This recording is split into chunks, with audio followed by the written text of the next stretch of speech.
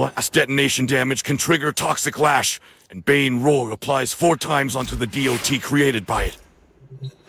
Blast itself already double dips said multiplier, and Toxic Lash being a separate damage instance that branched from it will have triple dip on its initial damage, and quad dip on the Toxic Lash die.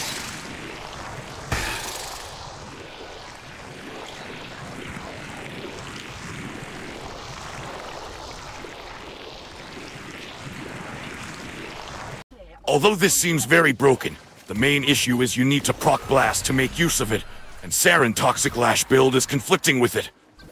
Because in order to maximize the damage, you want to slot Elemental Mod, especially Toxin Mod, and also use Venom Dose. But all these element weight for maxing out Toxic Lash DOT is gonna minimize the Blast proc chance, which is what was supposed to be the star of the build.